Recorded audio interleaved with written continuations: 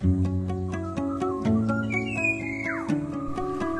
and welcome back to the Weedy Garden. Another episode from the garden on the hill, far away from any town and even further from the city.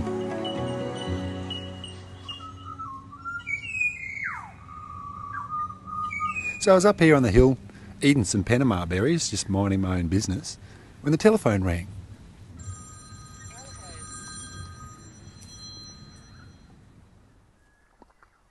Hello, Weedy here. Oh, hi, Weedy. My name's Elle from Australian Medicinal Herbs. I'm just calling. I love your videos and I would really love it. Would you be able to teach me how to video so that I can teach people how to grow medicinal herbs? Well, actually, it's probably easier if you teach me how to grow the herbs than it is for me to teach you how to do the videos, because that's quite difficult. So how about if I come down to you and you can show me how to grow the herbs and I'll make a video? Oh, that would be amazing. Okay. So I headed south to Elle's herb garden.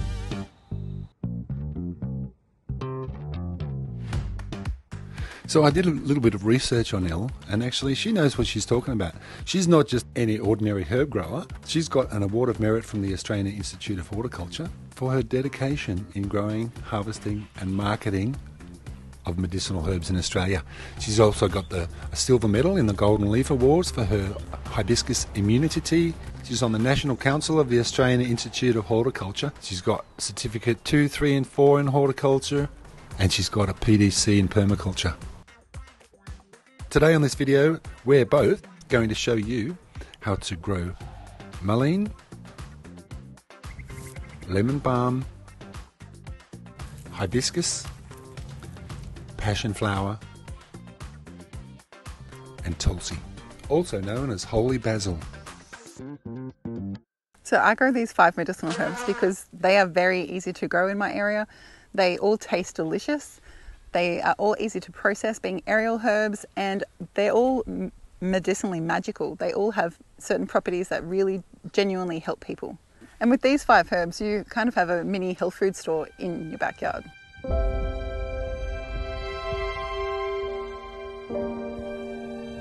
So mullein is an amazing herb. It's fantastic for the respiratory system. In America, they call it mullein. In Australia, it's mullein or mullein. So if you're a smoker, it's really helpful to get the gunk out of your lungs. In addition to that, it's good for all respiratory things such as hay fever, asthma, bronchial issues, used either as a tea or a tincture, and we can also smoke it as well. So if you have a look at the leaf and then you look at the really fine little hairs and you look at how fluffy it is, it looks like a lung. So if you're a smoker, you could use the mullein leaf as an alternative to tobacco, and that would help to clear out your lungs, but it's also much better for you. Okay, so it's a leaf that you use in a tea or tincture, and that's useful for your lungs. Whereas if you're going to use the flower of the plant is used in an oil for an ear infection or for throat infections. So you grow mullein from seed, you put it in springtime. It needs rich alluvial soil, and it likes lots of water and lots of sunshine, and it does not like humidity. Where I am in northern New South Wales, it sort of dies off during winter because it's deemed to be an annual here. Whereas other places, it's deemed to be perennial, such as Europe. Yeah. It also likes granite country, so it grows best up at those temperate granite areas. I wildcraft it, which is basically I give some organic farmers up near Gyra a bottle of wine, and the mullein grows there as a weed. So instead of having to grow it at my farm, I go up there and just harvest it from the wild in the tablelands areas in northern New South Wales. So when I collect mullein, my daughter and I take our van and we go out and camp out west. We'll harvest in the afternoon and then we'll stay in the van overnight, and then hop up and harvest again in the morning. So it grows best during summer. You harvest it when it's about 30 centimetres around, like a dinner plate size.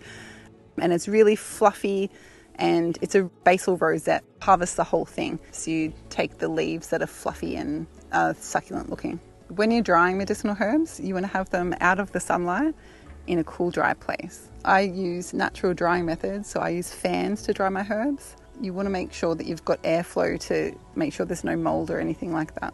And you want to make sure that you don't use heat to dry them, as it can ruin the medicinal properties of the herb. There's definitely 2 things that will kill mullein: frost and humidity. I've heard it's being called cowboy toilet paper. Yeah, I definitely wouldn't be using it as my toilet paper. It's super itchy.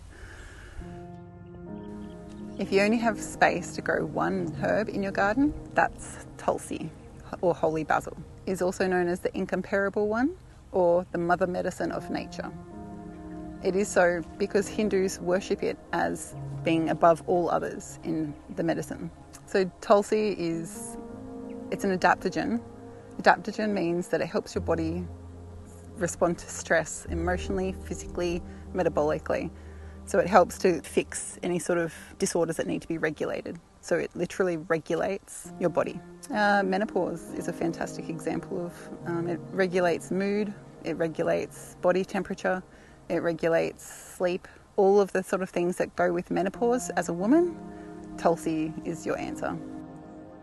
If you were going to go running a marathon, you would try having some Tulsi beforehand because it helps to regulate your body's stress responses.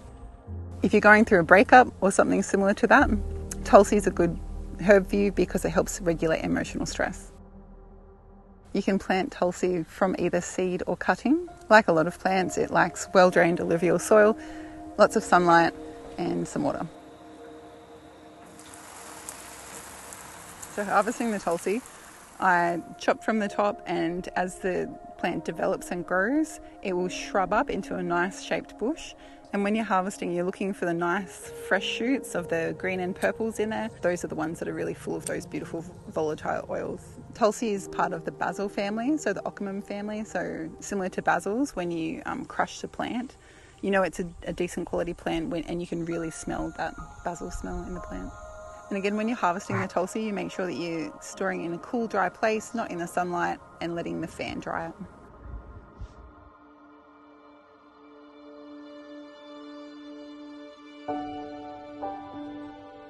And then we've got lemon balm. Lemon balm's really good for tummies. So if you've got a spazzy tummy, for example, or kids with digestive issues, constipation, those sorts of things, so lemon balm helps to relax your tummy because of its antispasmodic properties. It's really good for anxiety and melancholy. So people that are sort of like they have a cloud above their head all the time and they sort of go through life like Eeyore, those people need lemon balm because it's actually a mood booster. Lemon balm's a nervine and it helps regulate and relax your central nervous system. So say, for example, you're going through a job interview and you're really anxious and you're worried about it, or to the mother-in-law's house or something like that, you would definitely have a tea of lemon balm or some tincture or something like that, and that will help relax your central nervous system so you're just a bit more chill.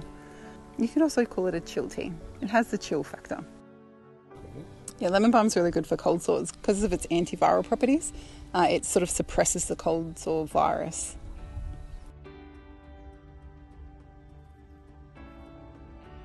So to grow lemon balm, you would put it underneath a fruit tree. It likes some shade and it likes sort of rich alluvial soil that's well drained. It is a mint, so it does like a bit of water. It likes a good chop back. So if you're wanting to grow lemon balm and harvest from it, you really want to give it a decent haircut between 5 and 10 centimetres above the ground level every couple of weeks to keep it looking green and lush and full of those aromatic oils. You can have it either dried or fresh in a tea. You can also turn them into tinctures as well. With lemon balm, it's not as invasive as other mints. The root system doesn't crawl everywhere and try to get into all the other places like other mints do, and it's really good for being contained in a pot. It does not like frost though. Lemon balm does not like frost.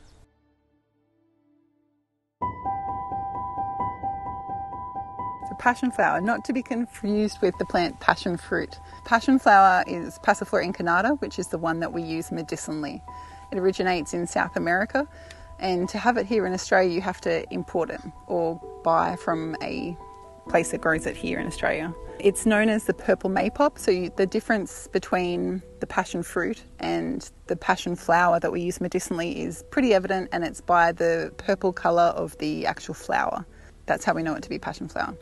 All of the passion flower aerial parts are usable, so we use the leaf and the flower as a tea or a tincture.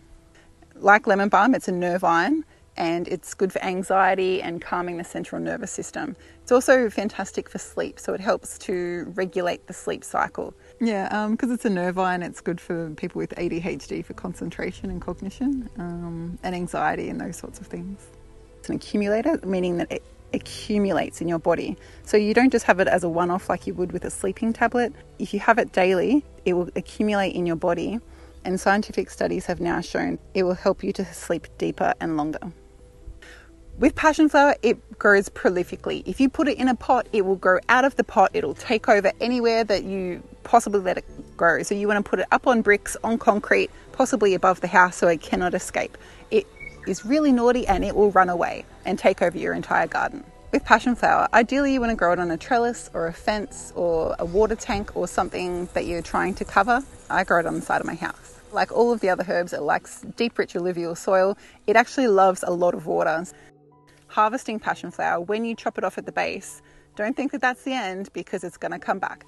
If it dies off in winter, it will come back in spring, probably 2, 3, 4 times more prolific.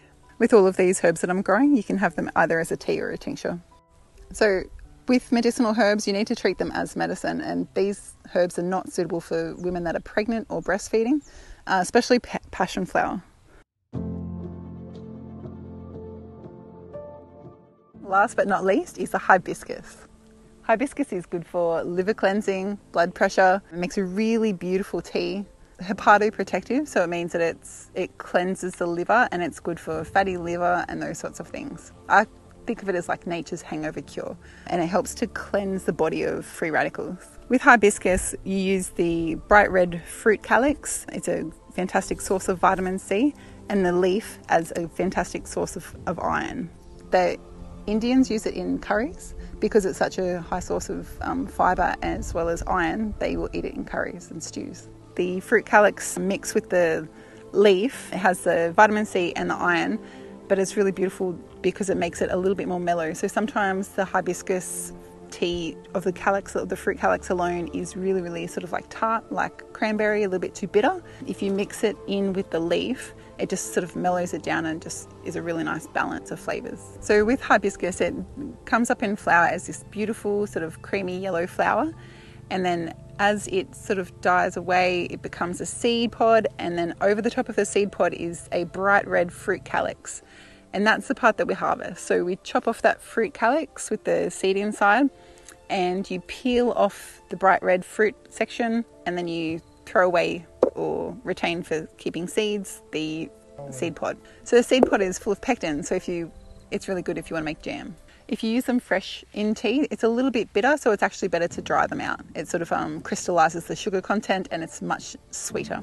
So to grow hibiscus, you put the seeds in early spring. It likes a really long growing season. So it likes full sun, rich alluvial soils, decent drainage.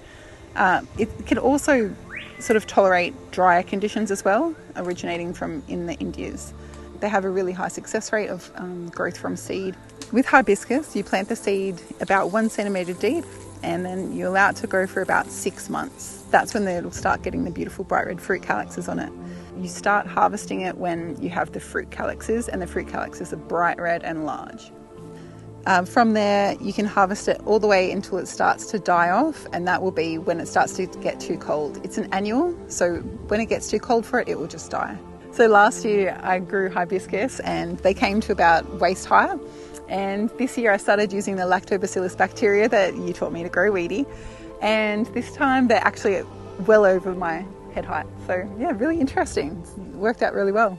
So the reason that I grow medicinal herbs is I want to empower people to take control of their own health.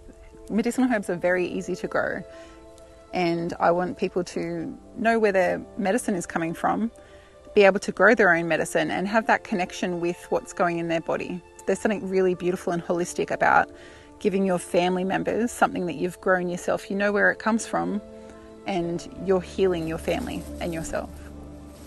I'd really like to grow all these herbs in my garden, actually. Do you have seeds and cuttings that I can take back to the Weedy garden, Elle? Yeah, I've got all of them. You can have some cuttings and some seeds. People just think of plants only as food, but they're so excited to learn that it's also medicine, and it's so good for you, and there's so many different things. So now that I've got my 5 medicinal herbs, I'm going to go over to the fire and I'm going to make a little billy. I'm going to make a tea out of one of them. You can drink your teas green, or you can dry it, and then you can put it in a bottle in your kitchen and drink it all year round.